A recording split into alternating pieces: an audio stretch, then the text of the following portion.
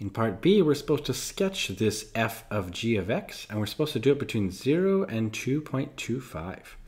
I think maybe it helps to go back here and find our original function here. Maybe let's go get that one so that we can use it, okay? So we need to know this. This is the function we need.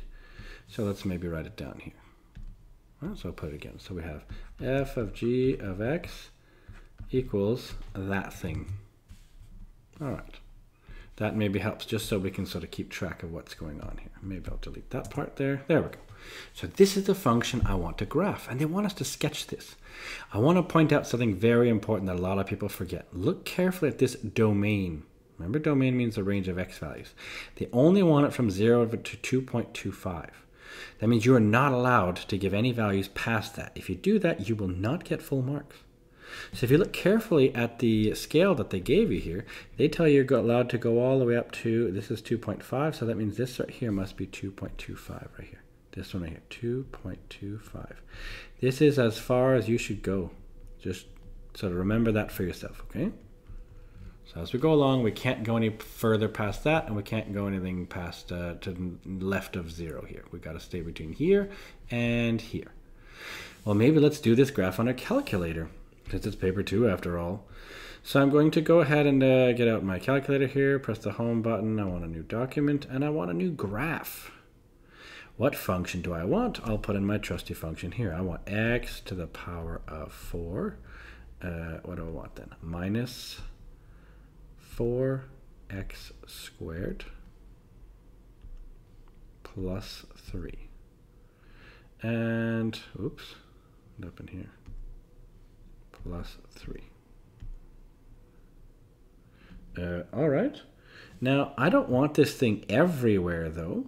I only want to see this in this window. So what kind of helps, you can actually set the window. You can go to Menu and do View. And then you can actually do, hold on a second here. Oops, no, Graph. There it is. Window and zoom, that's it. So under window and zoom, you can actually just do window settings here, and you can actually set it manually. I mean, if they tell you to go from what to what, then maybe you do the same exact thing. So x values, maybe I'll go from like -1 just so I can see a little bit here, and my x max should be maybe 3, just so I can have an idea here. I'll make my scale here. Their scale is every 4 of them, so my scale should be every 0.25. So that means there's 4 of these tick marks for every 1. And my y minimum, maybe I'll make it -2. Like I'll just go a little bit further down. I need to go my y max, maybe I'll make it 10. And then my scale will be 1. And let's see what that looks like. So this hopefully now looks a little bit nicer. And it looks a little bit more similar to what I need it to look like here. So if I look at this, what's a nice easy trick is, I mean, you can set a few things first of all. You can take this graph and you can ask it some things.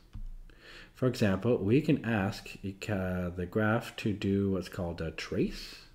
We can do graph trace. What I like here is you can actually set the value of x you want. Instead of actually scanning along, I just type in 0. And watch, if you put in 0, it tells you, oh look, the y value is 3. So what do I do with that? That tells me that at x equals 0, I know now that my y value is 3. So see, I put a value there.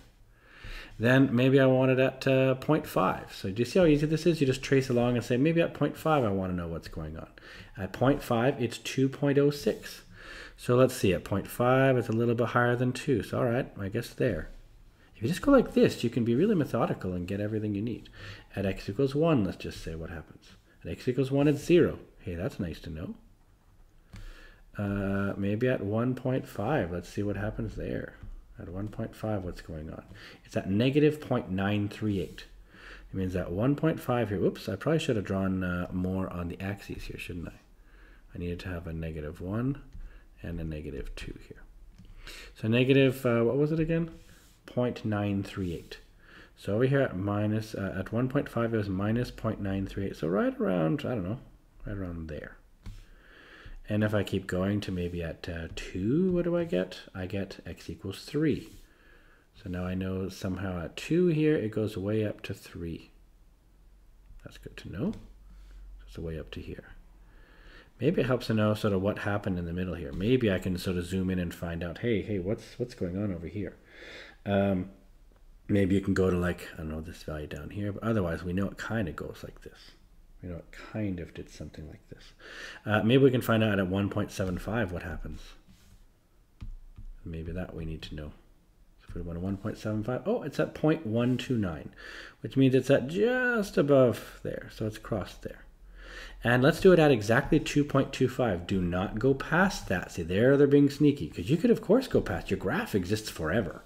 See, your graph doesn't stop, but you need to stop yours. So at 2.25, it's at 8.38. So you want to be at, let's see, at 2.25 here needs to be at 8.38, so somewhere like that. Now what they're looking for you to do then is to put these together somehow. So, for example, you could draw some graph. It doesn't have to be exact, but something like this.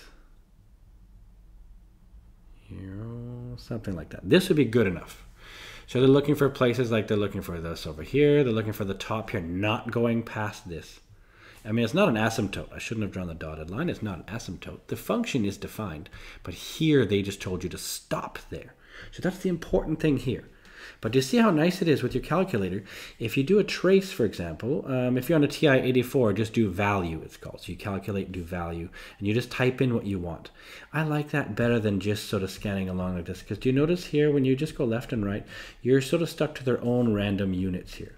What I really like is if you put in 1, just type in 1, enter, it tells you exactly what it is at 1, and at 2, and at 3, and whatever.